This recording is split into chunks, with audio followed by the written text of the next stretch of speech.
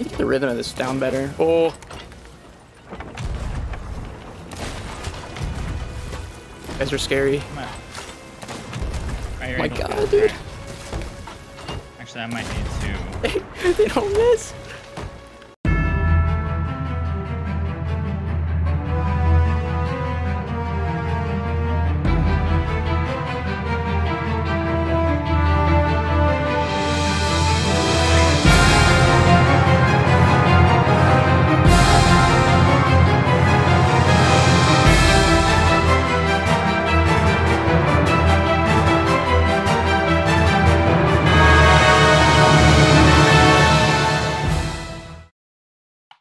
So you're over here, right? You're on the cannon. You're like, you know, I want to put this cannon in that cannon, or this cannonball in that cannon. Yep. But ow, I got hit by a cannonball, and now I have to eat too, right? What do? Well, here's the secret, all right? This is what people don't understand. You have to interact with the cannon. You have to like touch it and move it, or like load a cannon in, and then unload it, and now it's unlocked. It's in an unlocked state.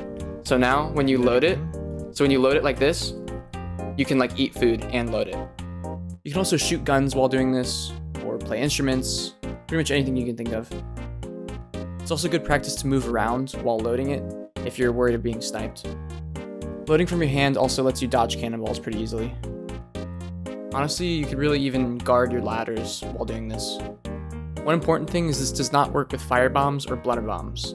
You can start loading them, but as soon as you switch to any item, it will change into a regular cannonball.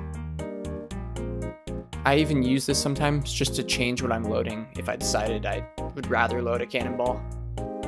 I also recommend having reduce hold to interact on, just so all you have to do is tap reload once. Now imagine a full cannon line on a galleon doing this, and it's easy to see how this could be a very, very good tactic to learn.